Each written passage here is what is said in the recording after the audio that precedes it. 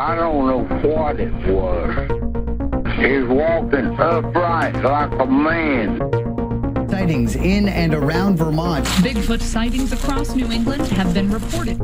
Red glowing eyes, about 7 feet tall. Red eyes, big old fangs, claws coming out through 3 inches long, just sharp as they can be. There has been another UFO sighting flying over the Royal Botanic Gardens. There are 500 UFO sightings in the world every month. The truth is out there. Yeah, I'm good too. But this happening just means that we're better at troubleshooting.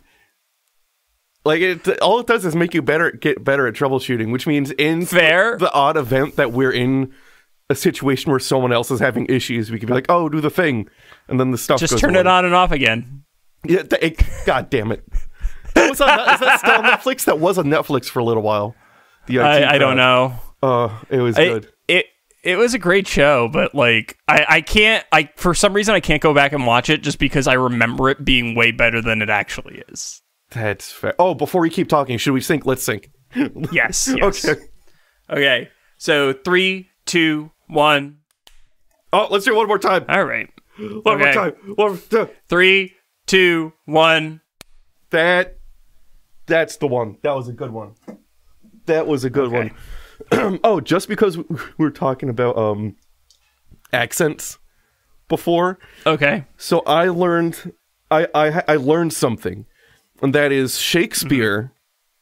They estimate that Shakespeare's accent then, if you want to have an idea of what the white would have been read would be closest to a modern day Boston accent. Yeah. And that face is the right fucking reaction. Shakespeare would have been talking Chowder.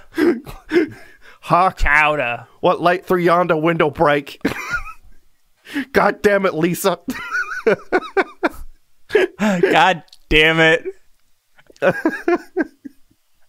I was trying to get to the point where I could do an accent. That's why I was saying chowder, because I literally can't, it's hard for me to, I can envision it, but turning that into voice, hard for me. Yeah. But Jesus Christ. You just have to imagine you're made mostly from dairy and clams, and then you've got yourself a Boston accent. Oh. And then everyone in Boston was mad. Well, the people who listen. Yeah. Which I mean, really everyone in Boston. We're the #1 radio show in Boston. John and Brandon in the morning. I feel like there's we're the morning. I mean, that one soundboard. That one person might disagree, but I feel like we don't have enough blatant racism on this podcast. Oh, for Boston? Yeah, that's true. We've Boston. We've got to really crank that way up. Yeah, we're way underperforming for that market. Yeah. Oh, so was it yesterday or the day before? One of the days, Pika was playing her favorite game called Run Around the House and bring us whatever object she finds. So she just runs up and hands you random shit. And I'm in the kitchen, Erica's in the living room, and I go, hear Erica go, "Oh, thank you. What do you have there?" And then I hear Brennan. She comes right into the kitchen, trying to hand me an object. You're already touching it. I don't have to touch it. I don't want it. It was a piece of cat shit.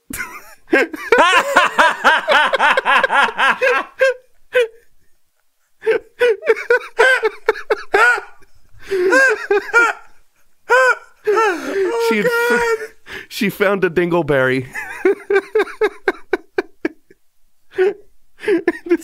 my favorite part of that story is where Erica is running to hand it to you. Yeah, I'm like, I don't want it. Don't hand it to me. We both don't need to touch it. We don't both need to be contaminated by the cat. Yeah. Oh God. Oh man, that reminds me. Dakota.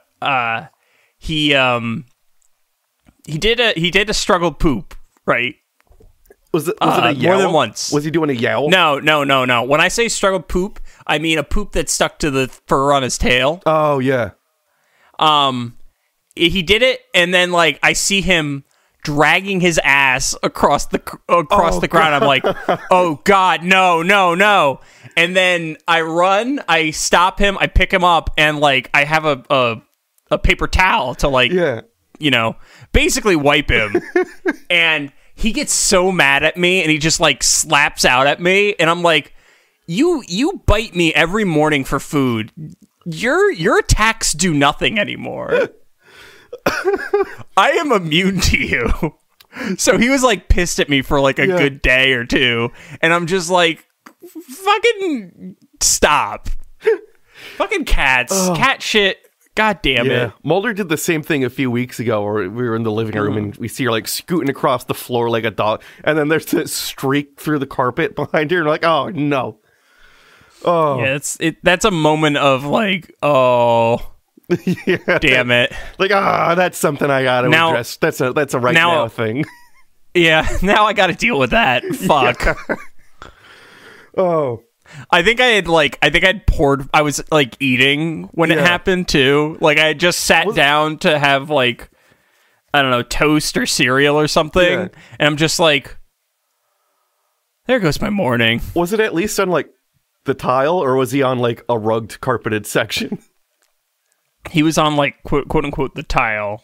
Okay, that's it was the laminated floor, which is easier to clean, yes, but then I had to like hunt down all the places that he had been. Oh, he left a little stamp everywhere every time he sat down. Pretty much.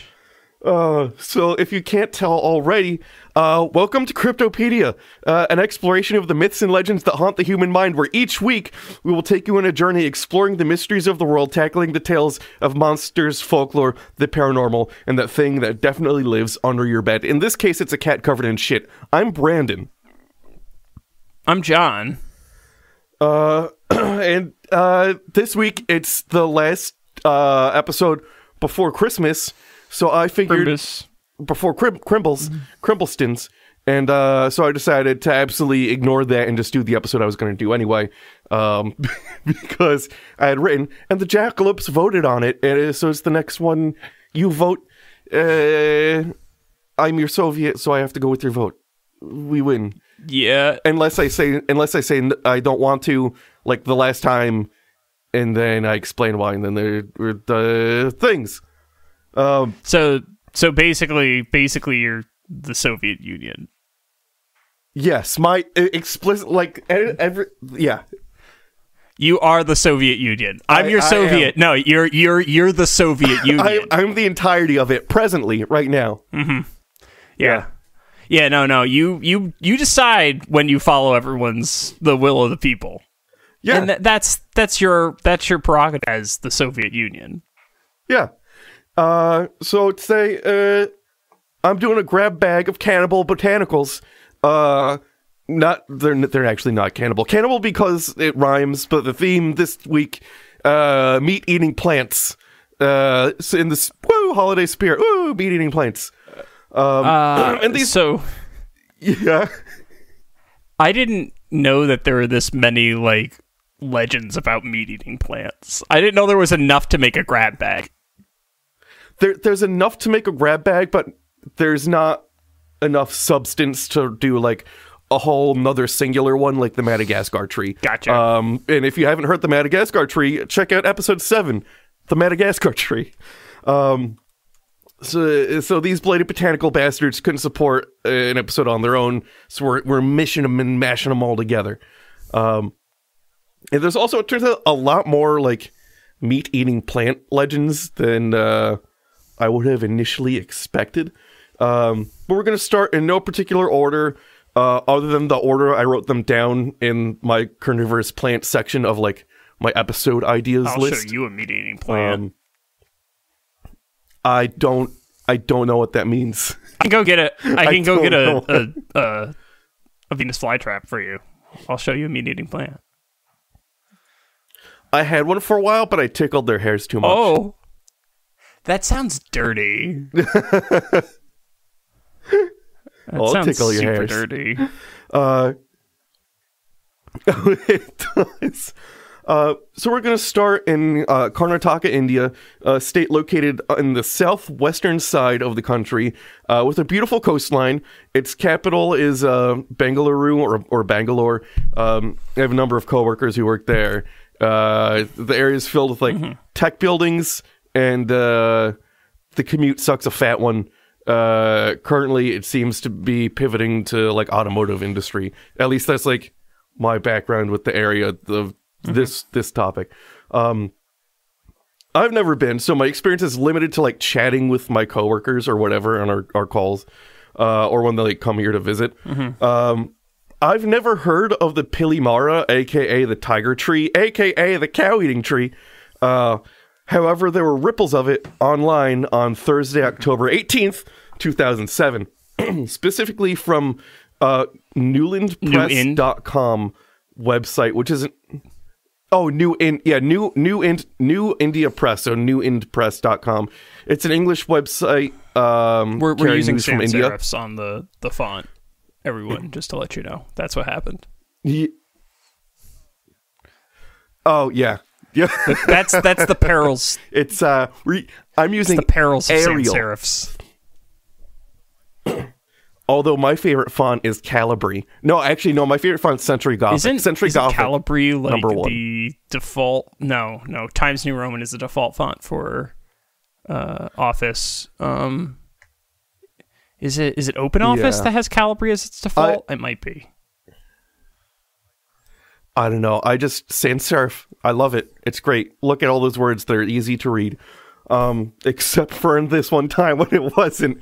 And Patrami, a rural village within Karnataka, a young lady was walking in the field between buildings in the village to go shop about midday when she saw an amazing sight. A tree appeared to be lifting a struggling cow by its hindquarters from the ground. When the tree... because Groot's got horny. Trying to root. Groot's trying to root. Because this is near Christmas, I have to say something. There's the Guardians of the Galaxy Christmas special on Disney Plus, if you haven't seen it. Yes, it features Mantis and Drax as main characters. And it's great. It's phenomenal. It's phenomenal because Chris Pratt is barely in it. It's about him. It's about it's about them doing stuff for Chris Pratt's character, but he's basically not important to this. He's not important to the comedy for the story, which is good because Mantis and Drax are kind of the two best Guardians of the Galaxy when they in terms of dynamics against each other. They're two of the funniest, and it has the Borat's daughter from the second Borat movie. You know she voices a Russian dog named Cosmos. And that's it. That's all I had to say. That's good. It has nothing to do with the only thing it has to do with man-eating plants is the existence of Groot. So a cow is getting lifted by its hindquarters. What's going on? Yeah, I'll watch it. Hell yeah, getting frisky with it. When the tree grabbed it, the cow herd watching all the animals, they all ran for help. A band of villagers returned, led by Anand Gowda, the owner of the cow, and the group struck at the tree's branches until they went limp and the cow was rescued. Okay, there's multiple ways to read this. Yeah. One of them continues the sex joke because the trees went limp, right? And some people can are into that, getting stuff smacked. Others not so much, and clearly this tree was not into that. Yeah. No. This tree. Well, it was actually the vines from Evil Dead. I'm drawing a blank on that Bruce Campbell movie. Yeah, that scene the Evil Dead tree. I gotta say, if you're gonna watch the Evil Dead, just watch the Evil Dead 2 and start from there. It has all the best bits from Evil Dead, but also it has more, right? And it doesn't have the tree scene. Yeah. Yeah, it's they took the things that made Evil Dead, like, that made it a novel movie, and they just made a whole movie from the things that made it novel. I think, like, than the first 20 minutes of Evil Dead 2 film. are Evil Dead 1's plot, and then the rest of it's, like, actual new plot, if my memory's correct. Yeah. Range forest officer from... there's going to be a lot of words in this one that I'm just going to say Brandon, once. you've got just so many of these words coming up in a row.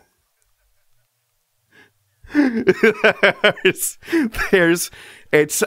beat Pokemon, so, like, I feel like I'm used to reading new words because I don't keep track of the new Pokemon as they come out. So Range Forest officer from Upagandi named Submariana Rao had received many complaints about cows coming home in evenings with their tails missing, and that a local name for such a plant was the Pilimara, which translates to tiger tree. Though the field staff in the area stated that they'd come across a similar tree in Patrame, which had been partially chopped down, it was also admitted that no official inquiry had been made into the matter, as no one had asked for a report. So if I'm looking at this from a American lens, which is not accurate because it's India and cows in India are different. But yeah.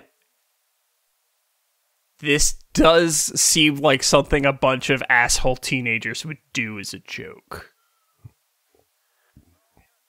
Like if it were in Texas, like a bunch of, like, rancher asshole kids, I could kind of see this.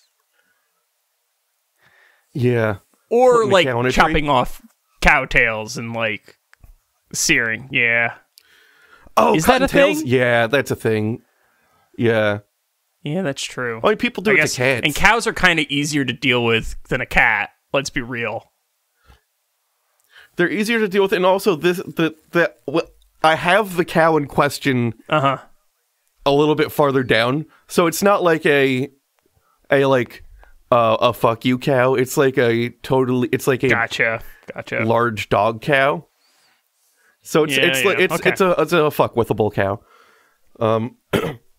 A team of reporters from Daiji World TV made a long trek out to Patrame to double-check the details of the strange story. On October 27th, Daiji World released their press article, along with a rather awful yet charming... When you say awful, what do you YouTube mean by video. awful? Just like quality-wise. visual quality, or like they're doing MLG edits on top of the story? No, it's just the quality of the video itself.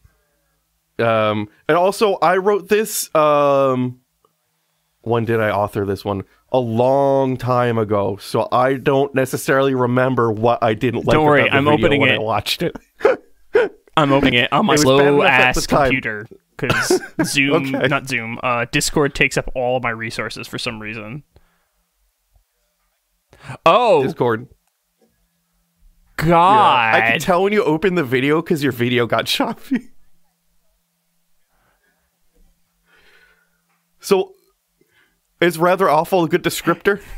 If a dog bites a man, it's not I haven't news. watched the video again. If a man bites a dog, it is news.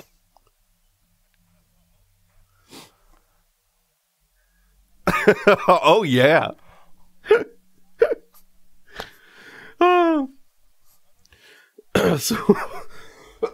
Oh, man. On October 18th, a young woman named Pushpalatha was walking Brandon, through we need the to forest go back between to the start of that village because I structures go have to shop talk about about this video midday. for a Yeah. second. So I'm watching it, right? And I hit play. Yeah. There's a brass band playing as they're walking through the jungle. Like,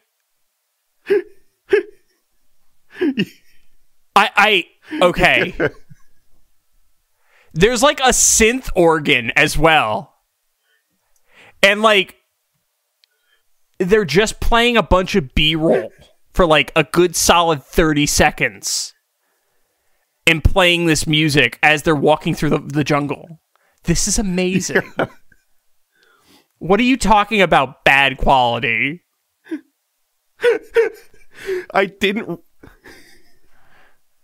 Oh, okay. Awful yet charming. There you go. No, yeah, you're right. Charming. You said charming. Okay. I'll give it to you. I'll give it to you. It's kind of wonderful, though. Charming, yeah.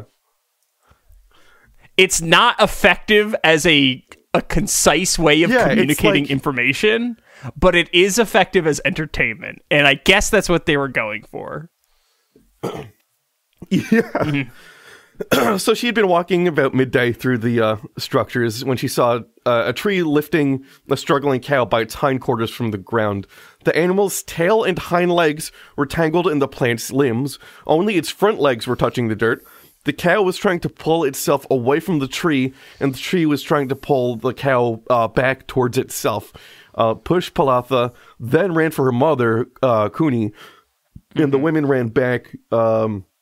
She warned her daughter not to touch the tree.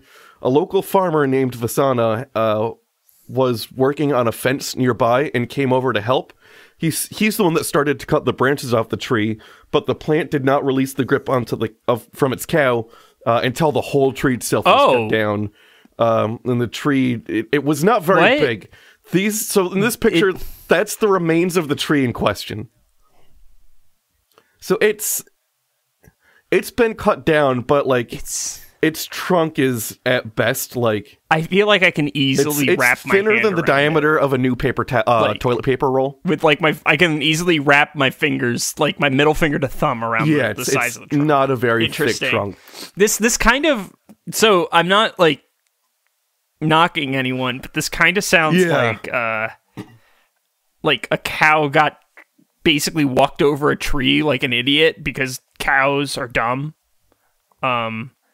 And it got its legs caught in a sapling of some kind that was like more sturdy than the cow was heavy, and it just kind of like got stuck there. That's what it sounds like. Yeah, and that's the image below it is the cow. Yeah, and you can there's a hand holding onto its collar, but it's not very big. I'd call it like it's about hard like, from the screen image, but I would estimate it's about waist high. What was Marmaduke?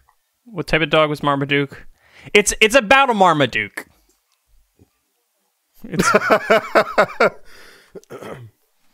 It's one Marmaduke. It's a small cow got stuck on a tiny small net. tree. That's kind of how I would interpret. It's the most dangerous of nets.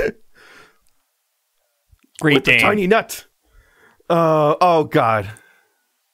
Yeah, that made me remember the Yahoo and Net joke that the Kanye made on the thing when he did the thing in the stuff.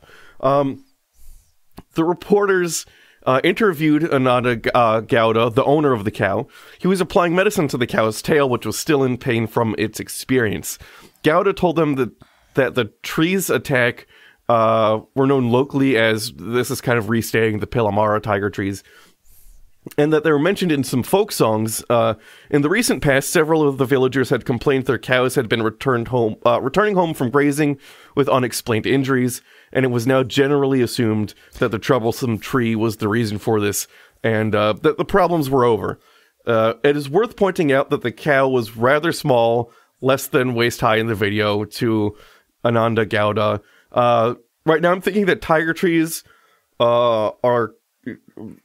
they're cow-eating trees in the same sense that... No, you wrote they grow in them. Yeah, the cows just get stuck. It's like what I said. It's basically like a sapling. A cow walks over it dumbly or some stupid shit, right? Or it's like if it's stuck when it's pulling one way and then the tree like springs back because it's going to want to be straight because it's the tree, it could appear as if it's pulling the cow back because it literally is. It's just trying to return back to its natural position. Mm-hmm. Yeah. It's... Oh, I was going to make a bad conversion therapy joke, but I won't. Another villager named Putana recalled that there had been another tree in an area of the village 30 years earlier, which grabbed the bull.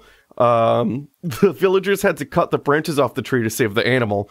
In this incident, however, the tree involved had been a species called sorali. So the species of the tree did not necessarily warn. Okay, so Pillamara is effectively. Okay, so Pillamara is effectively just a tree that's gotten a taste for cow flesh, is what I'm understanding. It's the gave that mouse a cookie. Yeah, it's the give a mouse a cookie of trees, and the cookie in this case is delicious cow blood. Yes, the best blood. Oh, what was that movie with the vampire cow? That was a good movie. Oh, with Jonathan Lipnicki, I think. I don't know the actor's name. Let's do vampire. That's the kid from. Movie. It's the kid from. The Little Vampire. Little Stewart. That's what it's the Little called. Vampire. The Little Vampire. Yeah, good movie. I don't know, but they did do a shot-for-shot remake of it. Did they? In CGI. Oh, look it up. Little Vampire CGI. Look it up. Well, Little Vampire 3D. In 2017 3D computer animated vampire films directed by Red Klaus and Kristen Keinrich. It's literally. It doesn't look the worst. It's just funny to me. Yeah, it's got a Brandon. The little the that one has a 5.4 out of 10. The remake. Oh, good. So Jonathan Lipnicki was there. Oh, I found the art.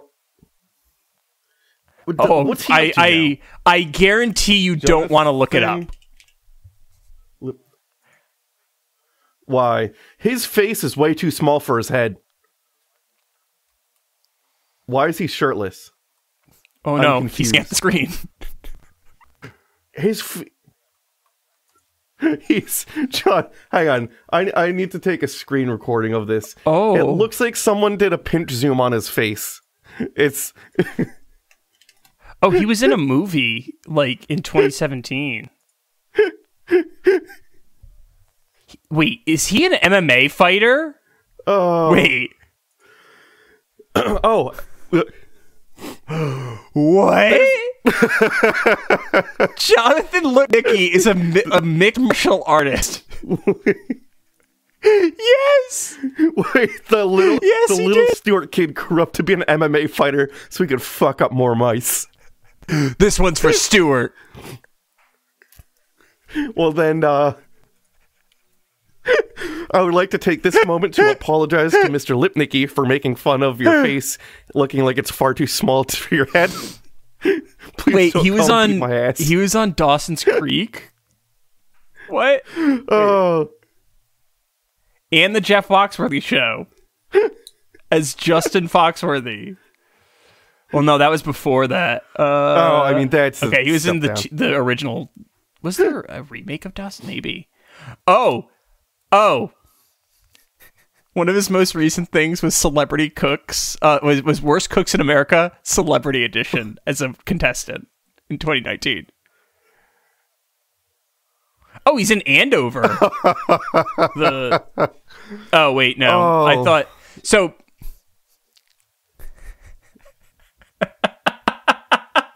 So, okay, Brandon. You're aware of Andover, the Star Wars TV show, right? Andor, right? Yeah. I watched one episode and couldn't. I saw Andover and thought, oh, Andor. I completely cut the V out. Yeah. All right. Well. Oh boy. Oh, he got Young Artist Awards and a Young Star Award. Yeah, I have a feeling that if you look at the Young Artist and Young Star Awards, there's just like a trail of broken lives because of for all the people involved. Oh, yeah. I can't imagine. I cannot imagine it being anything other than just broken lives. Oh yeah. It's Every child star has the ability to order like bulk prescription pills directly from Pfizer. Like that's the only way that's gonna go. Yeah, they don't even need a therapist. They're just like a psychiatrist. They're just like, yeah, no, we know. You probably need these. Yeah, like when you win the Young Artist Award, you get given a blank script book.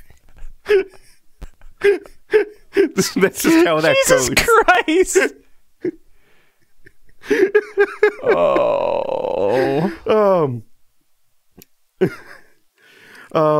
I found the article transcriptions because this was all originally not in English. On Garth Haslam of Anomalies and Monsters' website, so he transcribed everything to English. And he had an interesting take at the end of the articles, which is, and this is me quoting him from his website, that I'd like to point out what the experts didn't say while explaining away the story. Clearly, what is being described by the villagers, whether it's real or not real, is a belief in some sort of malevolent spirit that's capable of inhabiting trees and giving it like motion and a hunger for flesh. And the idea of using iron to calm the tree. At some point, someone must have said something about iron. I didn't catch that. If you hit it with a sickle, like if you smack it with a sickle, it will. Oh, I think I over like talked over that because it was when I said that like anything could be. I also don't Paramira or whatever Pilimara. Yeah. Oh, yeah. See, and I also don't read word for word. I read, like, the gist of the paragraph. So, using iron to calm the tree matches worldwide folklore about the use of iron in other cultures to quiet spirits and drive away fae and monsters and the such. This also matches the idea that no particular species of the tree could be identified as Pilimara because any tree could become one depending on like the local bad spirits. So it's not one particular thing. It's if it gets possessed. Our next Cannibal botanical, the Ataveo, comes to us from James W. Buell's 1887 book, courtesy of archive.org, and the title of this one, it's one of those great old-timey titles. Oh, God. So the title of this fucking book is Sea and Land, an illustrated history of the world and curious things of nature existing before and since the deluge. Pages 475 and 476. There's 20 words. That's the fucking title. Also... yeah. Gotta love those old before books. And since the deluge, meaning it believes in, like, the biblical flood, by the way. Just to point that out to anyone who's not aware. That's like I didn't connect that. Yeah, that's what the deluge I did not connect that dot. In like literature is the biblical flood. So, yeah. Okay.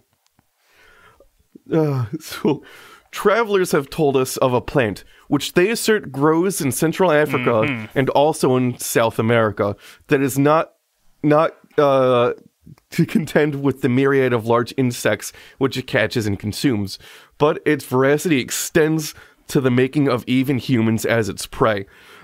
This marvelous vegetable minotaur is represented as having short, thick trunk from the top, which radiate giant spines, narrow and flexible, but of extraordinary tenaciousness, the edges of which are armed with barbs what the fuck or is a dagger-like teeth. Vegetable minotaur? That's not me editorializing. This weird format is because it's taken directly from how Archive had it structured. So he wrote Marvelous Vegetable Minotaur.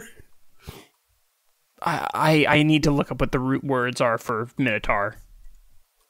Because Mino I think it's Mino is specifically referring to the location that the Minotaur came from. Yeah. Right? The bowl of Minos. Tar. Yeah. Yeah. So Minoa. Yeah. What the fuck? Why? What? What? What? I just don't understand how they're using the word Minotaur, like, in that sentence. Is there a... It's... I think he's just having fun. I wouldn't necessarily argue that someone writing a book from the standpoint that the Great Flood was real, talking about like Minoan mythology, would necessarily use it properly. There's an alternate meaning of any person or thing that devours or destroys, which I would love to know where that definition came up from. I'd love to know where it came from or how he knew that, because I would always assume like the one in the labyrinth. Yeah, that's like my immediate thinking too. Yeah. So instead of growing upright or at an inclined angle from the trunk, these spines layer their outer ends upon the ground, and so gracefully are they distributed that the trunk resembles an easy couch with green drapery around it. Okay, this is not like this is satire. There's no doubt in my mind that this is satire. It can't. How do you write a book? I forget the total page count, but like we're almost 500 pages in. This can't be satire. This has to be satire, because like there's no way that anyone would like write that and believe it. That sounds like something someone's making up. It's the 1800s. It's I'm looking at this fucking book. Guy's name I'm looking up this fucking book. I'm looking up this book. Don't worry. Keep going. I'm reading it. It's there. You can scroll to the bottom. Go right to archive.org. Yeah, no, I've got it. I got the book. Don't worry. I'm looking at it. Okay. Acknowledgement of harmful content. Oh no. I'm sure it contains some weird the cannibals and wild races of the world. The unfortunate... The unfortunate traveler, ignorant of monstrous creation which lies on it in this way, and curious to examine the strange plant or rest himself upon its inviting stalk, approaches without a suspicion of his certain doom. The moment his feet are set within the circle of horrid spines, they rise up like gigantic serpents and entwine themselves about him until he is drawn upon the stump, when he speedily drive their daggers into the body, thus complete the massacre. The body is crushed until every drop of blood is squeezed out and becomes absorbed by the gore-living plant. Then the carcass is thrown out of this horrid trap and is set up again. Yeah, and then there's a nice, fun illustration we got here of the Wiggly Woo tree with all this thing. First of all, it looks like Cthulhu had sex with a tree, and a man's being eaten by it. As to what I assume to be, like, I assume these are all African people. They could be South American, because he said that it exists in both. Dark skin. Right. Yeah. A collection of dark-skinned people. Two of them are looking on in terror, as a third one is like getting just strangulated. Yeah, it's looking fucked up. Conspicuously like a particularly horny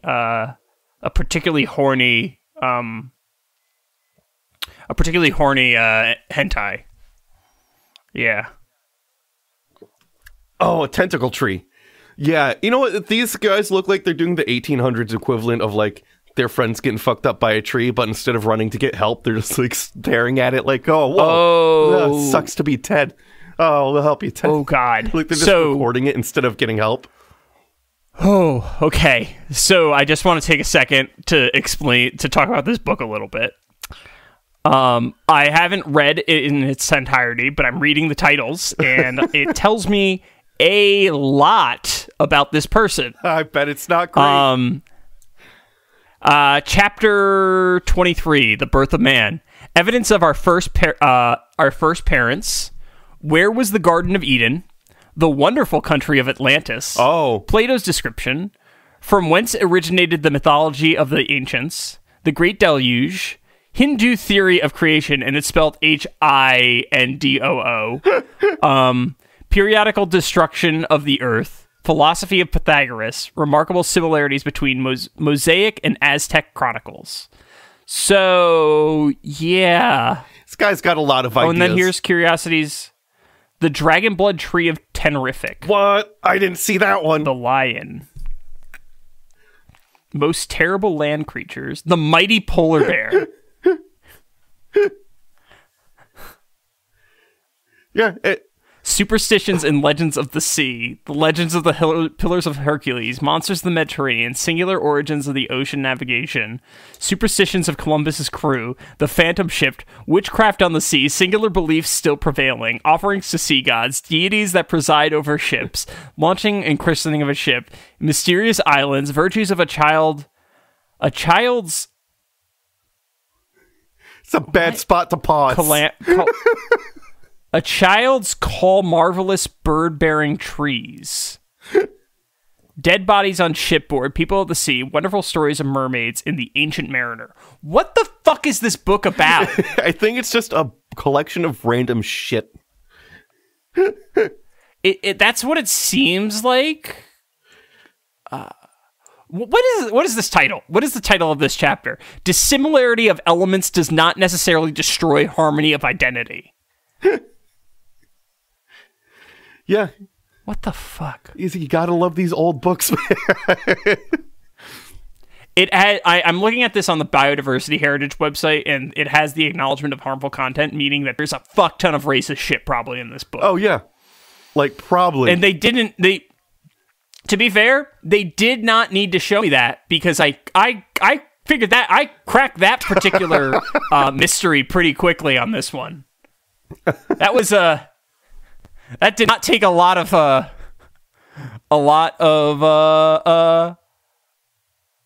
guessing for me. I was just like, oh no, I got this dead to rights. I know what's going on here. Oh, so he continues.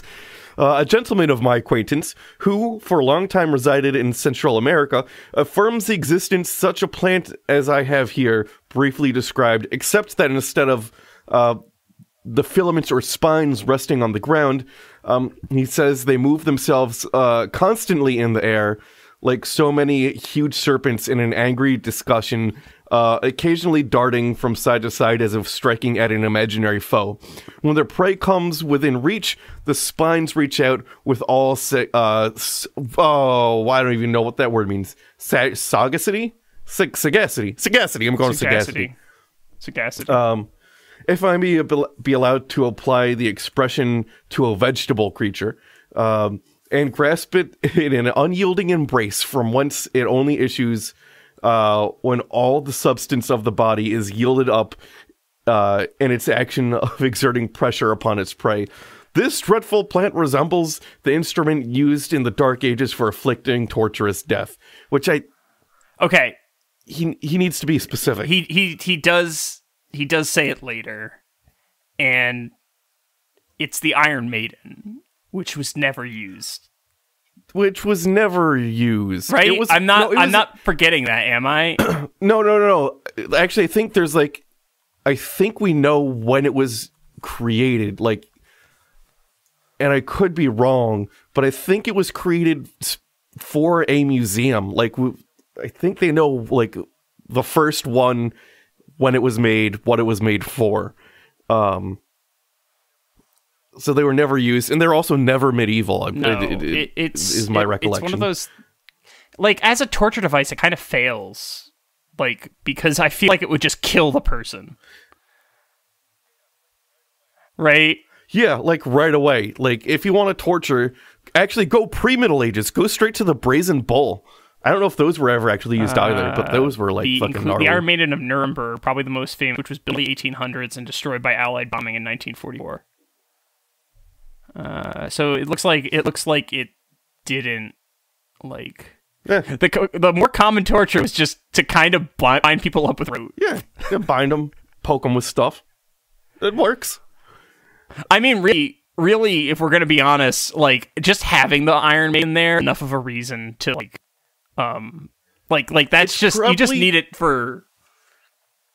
Yeah, it would be more useful in the corner of the room when you're trying to get the information from someone than it would be to actually use on the person. Yes, it's the hey, see that fucking thing? Not using it now, but I could be. Yeah. Also, I wanted to. I was looking up the direct definition for sagacity, and the dictionary definition is the quality of being sagacious, and it's like, yes, I know what ty adds to things. Yeah. Thanks a lot, dictionary.com. But it's like You're wisdom, so useful because it's specifically talking about like sagacious. Oh, discernment. that makes sense. Yeah, in like a wise sage type. Follow that. But I wanted to comment on how like I know that's how that goes for like the ty things, but it's like, yes, I understand how English does certain things. Please just actually give me like. If it was a book dictionary, fine. But you're a fucking web dictionary. You can just copy and paste the definition in there. Just steal that shit straight from Merriam-Webster. I'm going to skip this whole paragraph because it's literally just him describing what an Iron Maiden is. And I'm assuming that everyone knows what an Iron Maiden is. Yeah. And also it was made somewhat crudely to represent a woman. Hence the name applied to it was the Maiden. Anywho. Yeah. Dr. Antonio Jose Marquez, a distinguished gentleman of the city of Barranquilla in the United States of Colombia, is describing this wonderful plant to the author, affirms that when excited, it violently agitates its long tentacle-like stems, rasping upon each other, producing a hissing noise which resembles the Spanish expression ya te veo, which is where I guess they're getting the name of this plant. The literal translation is "I see you." The plant, therefore known in South Africa by the name ya te veo. He further asserts that that they're so poisonous, the stems, that if the flesh of any animal is punctured by the barbs, a rapidly eating ulcer immediately forms, for which there is no known antidote, and the death speedily ensues. So, okay. No ulcer is going to give you a speedy death. I just want to, say.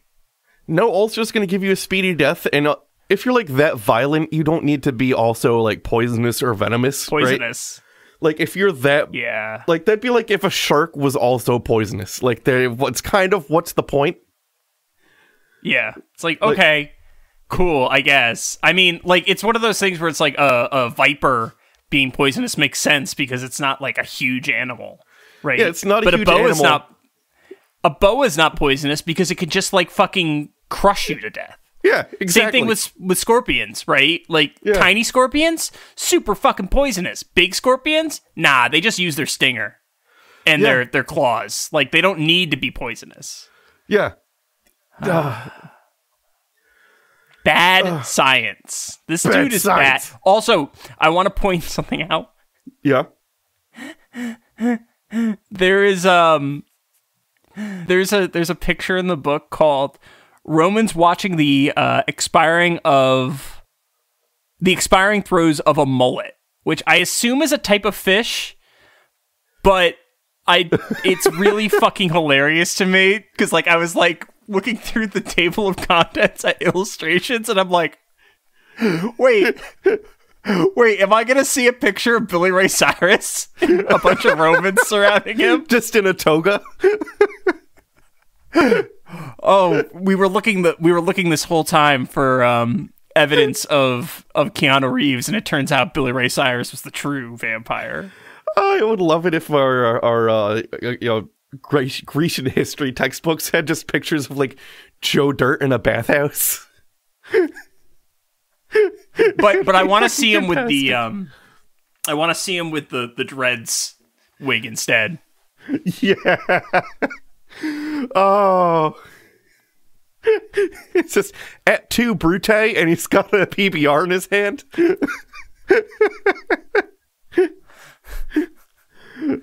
Oh God! Little does anyone know, that day Caesar was not wearing a toga or a purple raiment. He was wearing a wife beater and a pair of blue jeans that he found under the aqueduct. Someone's got blood on my Levi's. Why am I getting so cold? Me too. Oh, It is a singular thing and much to be deplored if such a voracious plant exists, that we can find no description of it in most elaborate works on botany. Yet hundreds of possible travelers declare they have frequently seen it, and not only watched it when in normal condition, but one African explorer declares he once witnessed the destruction of a native who was accidentally caught by one. It has also been asserted in the fan country of Africa, criminals and those convicted of practicing witchcraft are sometimes fed alive to this man-eating plant, all of which, however, I am inclined to doubt. Not that there are no foundation for such statements as travelers sometimes make about this astonishing growth, but that the facts are greatly exaggerated. Okay, that's your line in the sand? Yeah. Okay, dude. So the existence of the plant is not the thing that's like, nah, no way. It's the, no, people would never sacrifice other people to plants, as though that's not a fucking thing that we do all the time with everything. Yeah. Like,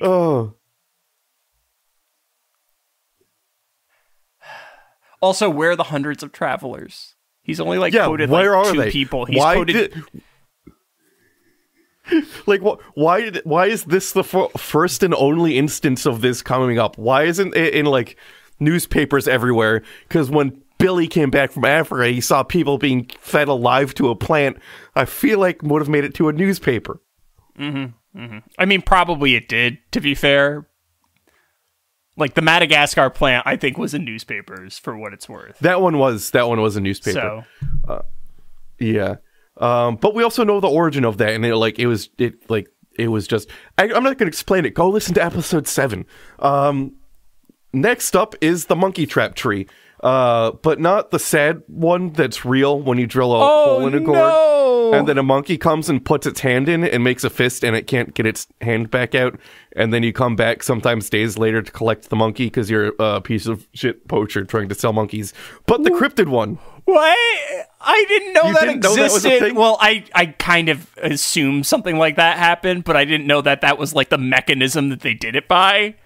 Yeah, you just like tie a gourd or like a coconut or whatever to a tree and then drill a hole in it. And the idea is the monkey goes in and tries to take the stuff inside out, and he's not smart enough or willing to like unmake a fist to let go to get his hand out, and then you got yourself a monkey. Well, but if you let go, then you lose the stuff that's in your hand. Yeah. I think I saw an episode of like Steve Irwin going around and trying to like help monkeys.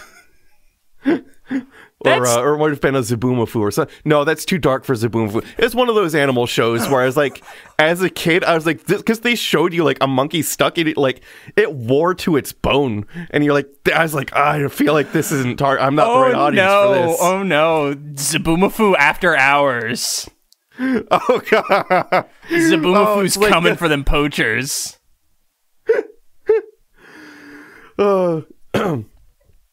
Okay, the settings for this one are another case of all the different websites use the exact same copy and pasted 3 or 4 sentences. However, I found one that actually cited a source, and that is Randall Schwartz's 1974 book, Carnivorous Plants, which I was able to get a hard copy from Linton Community College in Albany, Oregon. What? I don't know why, but it was on sale for like $5. They just had it. So I got it. $5 seems like a lot for like a really weird, obscure book that no one would ever want, except you. So it's not. Do I have it? No, it's. Oh yeah, is this it? No, it's upstairs. So it actually is just a straightforward. Actually, I describe it in the next paragraph. It's a straightforward book for like college students. Like, it's not a weird, obscure thing. It's definitely intended for like botanists, consisting mostly of high quality photos and descriptions of carnivorous plants. Based on where the spine crease is the worst, it would appear that the botany students were most interested in Cerenciana drummondi, a 3-foot tall carnivorous plant that is apparently difficult to grow, and will withstand light frost and reproduce with seeds or rhizome division. I included a picture, so it's just like a botany. Yeah, I mean book. that's like a legit, real plant. Oh, You know what? I've seen this book before. Yeah, I've seen it in libraries before. I recognize the cover. Oh, okay. I recognize the cover. Yeah. Okay. Yeah, the last portion of the book is just a list of places where you can buy carnivorous plants. Amazing. But the section... It's just great. It's just here's where you can get all of the seeds for these things in this book. It's like the anarchist cookbook of botanists. Yeah. It's like... Kinda, yeah. It's like, fuck insects. We're gonna murder them all, even though, like, we need insects to, like, you know, propagate the plants. But, nah, fuck them. Anarchy. Anarchy. Let's go throw bananas in an oven and tell people it'll get you high. Bananadine, bro. Wait, what? You never heard of Bananadine? No. Like, kids thought it was like some shit in like the anarchist cookbook, and we're like, if you bake banana peels in the oven for long enough, they'll turn into like a drug that you can do called Bananadine. And then there's just like for a while YouTube videos of people like showing you how to make it, but like, one, don't do that. And two, don't do it. Not even because it doesn't work. Just don't. I don't care. Actually, you do you. Go fucking bake a banana. I mean, I think a lot of stuff in the anarchist cookbook is just to kill dumb people. Kinda, yeah. Right? Like a lot of it. A lot of it's just there to like. Yeah. It's a little bit survival of the fittest, right? I mean, when you're teaching someone to make a Molotov cocktail and, like, a bomb, right? Like, there's a degree of that that's just like, well, we expect, like, at least 20% of people who do this will die. Yeah. But the section at the end, right before it, is just for plants from mythology. And before I cover the portion covered in the book, let's go over what these sites have gleaned from the source material. The trunk of the Brazilian monkey trap tree has a diameter of about 90 centimeters, which is about, is about 6 or 7 meters high. Around the lower part of the tree are leaves, which are 0.9 to 20 centimeters large and a thickness of a thumb. The tree releases a distinct scent that attracts animals, especially monkeys. The attracted animal will then climb up the trunk and then be enveloped by its leaves, never to be seen again. 3 or 4 days later, the leaves open again, and the bones from its victims fall out, from which, like, every vestige of flesh has been stripped. Interesting. And here's what it's kind of cool because it's not like a Madagascar tree or like the tiger tree, or like it's not like a violent action. It's just like a bigger Venus flytrap, kind of almost. Yeah, it's like borderline, not fully believable, but like it's on the borderline of like, okay, like it's unlikely, but you know, it's not like magical plant vines moving and like moving so quickly that it's really not that far out there, which is kind of cool. A recent report is credited to a Brazilian explorer named Mariano da Silva, who returned from an expedition that led him to a district of Brazil that borders on Guyana. He had sought out the settlement of the Yatapu Indians. During his journey, he saw a tree which nourishes itself on animals. The tree itself exudes a particular sharp odor which attracts its victims. More of the same. The material I found does not give any other descriptors about the tree as I found online, but it does hint at a few other red flags. And this is the only part of the science fiction and mythology section that does not cite a source. So let's do a little research. There, in fact, was a Brazilian military officer named Candido Marina da Silva, who lived there from 1865 to 1958. Right, so this is just me trying to, like, they didn't list a source, so I'm like, there is a person who is exists. This believable? We know that now. Yeah, so we know a guy exists at the time, and he did have expeditions. Their locations I have drawn on the map below. One is centrally located one is in the centrally located state of Grasso and the middle eastern shore side state of Sao Paulo, none of which are anywhere near Guyana. He did, however, go on an expedition with Teddy Roosevelt to map the Rio de Duvida, or the River of Doubt, which is very near Guyana, as demonstrated by my red squiggle. Okay, so I want to just point out something really quick. I'm looking at yeah. I am looking at this image, and it kind of looks like a face that's like constipated or like trying to push a poop out. If you like rotate it 90 degrees, kind of got like a clockwise. Yeah, I see it. It's like a face. Yeah. So on that map, the circles are where he went, and that river is the squiggle. And so he did go to the squiggle. He did not go to Guyana, that top circle, but he was very close to it. And if you were talking to him and you had never been to Brazil, or I could see him just saying that because it's a more notable place than the fucking river, like who would know where the River of Doubt is. So if you're like, I do that when I give people directions to stuff. I name bigger landmarks, not specific. Yeah, I mean, that's just the way that people communicate. Like, so if this it is just... Yeah. And so if this were to be real, that's the area I think he would have been talking. And also, like, River of Doubt, great place for a man-eating tree. It really is. It is. And that's real. We know the River of Doubt, that's a real place. He went there with Teddy Roosevelt. So on the expedition with Teddy Roosevelt, that this guy, Mariano de Silva, really did... it was a shit show. Lots of malaria. Literally everyone but one person got malaria. I mean, yeah, that sounds about right. Because like, malaria has been one of the more serious diseases that has afflicted humankind. Yeah. Teddy almost died from an infected wound on his leg, and they were saved by people harvesting rubber trees for their new U.S. rubber tire industry, which... maybe guillotine the Michelin Man, I guess. Don't look into it, but there are some broad atrocities associated with the United States and tires. I could have told you that. Anyway. Honestly, like, United States plus any other word, there's probably at least one atrocity that you can find. Like, let's be real. It's not that hard. I could probably... You could... Yes. Especially anything rubber. involving a natural resource. Like, if a natural resource is involved, it almost definitely has a terrible story. Like, there's zero fucking doubt.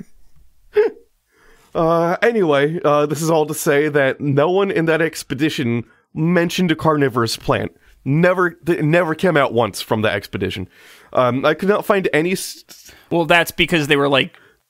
It's because they were sweating and shitting a brain. Yeah, they're too busy. You know why? The carnivorous plant didn't want to eat people that were shitting their brains out. It has too much self-respect. That's why they didn't come across it. Malaria shitting your brains out? I don't know. I think it's a part of it. I don't know. What are malaria? Flu-like nausea, vomiting, and diarrhea may also occur. Fever, flu-like illness, including shaking, chills, headache, muscle aches, tiredness, nausea, vomiting, diarrhea. Malaria may cause anemia and jaundice. All right. I could not find any sources other than this article relating to the Itapu native peoples, which does not mean that they're not or were not a thing in the area at the time, but all that comes up when you look them up is the monkey trap tree, and the frequency of which it's a surname in India. Interesting. The only thing I found relating to plants and the keyword Yatapu is a paper from the University of Mexico titled Uncultivated Native Plants Use as Sources of Food, in which in San Felipe, people roast the joints of the Aputia polycantha, which with dried sweet corn, and the word they use for that plant is Yatapu. Yatapu. Given this information, I tend to lean towards the idea that Randall Schwartz, he didn't necessarily make it up, but rather it was like a pop rumor going around, and someone picked up like a Roosevelt expedition involving the River of Doubt and picked a guy whose name was associated with that and made up some fanciful plant. My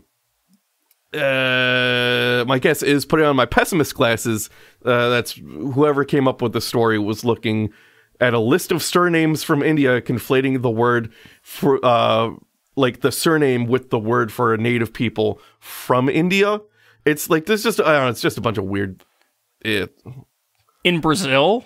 Listen, man, I wrote this. I don't know what I was thinking months ago when I wrote this or whatever. Fair enough. I mean, whenever I authored the file. I mean, he also didn't say that it wasn't mythology.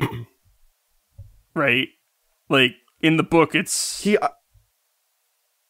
I have to go and grab the book to be sure, but it was lumped in the mythology section. Okay.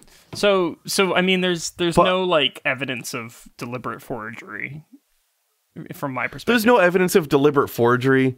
I think there just wasn't a lot of follow-up on, like, researching it or doing, like, looking for sources, which is why, like, he intentionally didn't cite a source. Yeah, I mean... But that I think that was deliberate on his part, because I was able to find sources that danced all around it. So I think it was like a story he was like aware of and threw in the book, but wasn't confident enough to like actually put source material as a citing. But he just wanted to include it. And he's like, it's fun. It's the mythology section. What's the risk? Yeah, I mean, it seems dumb. It, like, not dumb, but like it's just a dumb story that like you add for fun to pad out your page count. Yeah. I mean, to pad your page count, and like it's at the end of like, gratuitous isn't the word, but it's at the end of like just a straight up botany book. So like, when I have some fun in the back, you know? Yeah, this is just botany nerd shit, I assume. Yeah, botany nerds. I don't know. I don't get botany. I'm not of that world, so I don't know. Maybe this is just like a meme. This is botany memes right here. It could be a botany meme. Yeah, let's start our new podcast, botany memes. It's going to be like 2 episodes because we're going to not be able to find any because the botanists are good at hiding their memes. You know what? We put the botany back into BDSM. Oh. That's what that B stands for. Oh, no. Now let's go rub some nettles on our junk. Oh, no. Well, let's find out if the oils and poison ivy actually affect you. Oh no! Oh no!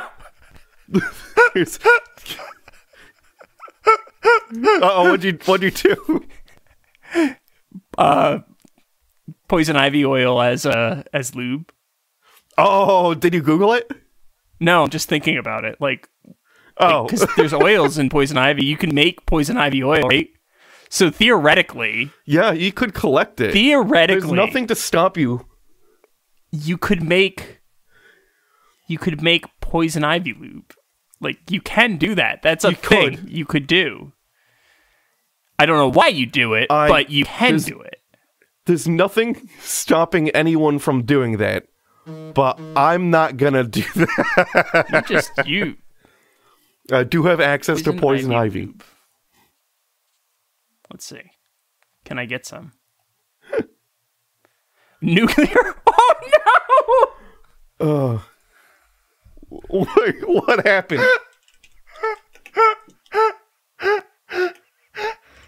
There's an r/nuclear revenge thing where the dude replaced he put poison ivy oil into someone's lube who cheated on him. So apparently it wasn't an original thought. So how about that?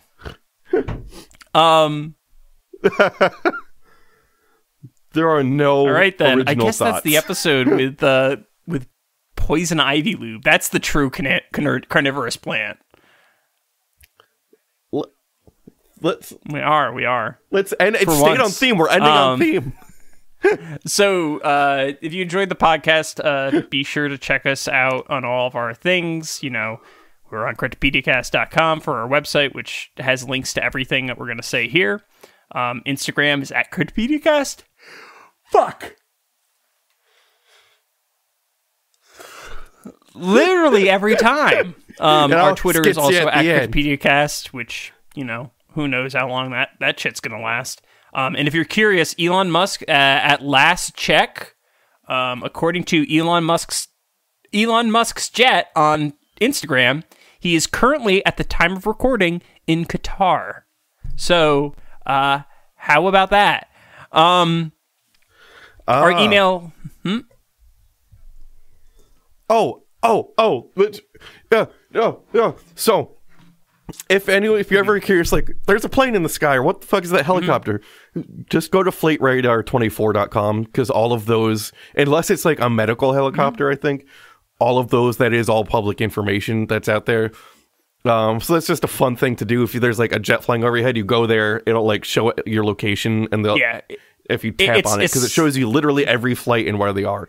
It's all public information. You tap on the picture of the plane, it'll tell you like its speed, its altitude, its license plate number. They don't really have license plate, but it's like the equivalent. There's a lot of information that you just go, oh, fun, now I know things. They also include like fuel usage. But also, if you know the number, like a lot of cool information. And if you're ever curious about where Elon Musk is at the time and that account's blocked, just type in the number of the thing, I think it'll just take you to it.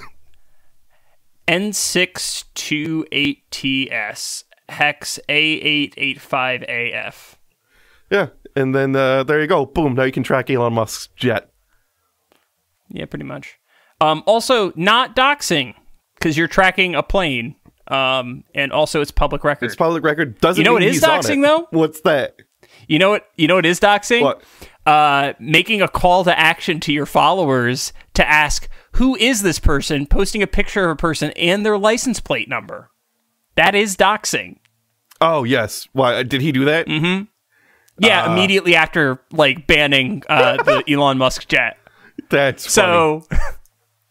So, if you want to email us, it's cryptopediacast@gmail.com or us at cryptopediacast.com. We have a YouTube at Cryptopedia. We also have a Patreon linked in the show notes. And let's give a thanks to our jackalopes, Brandon.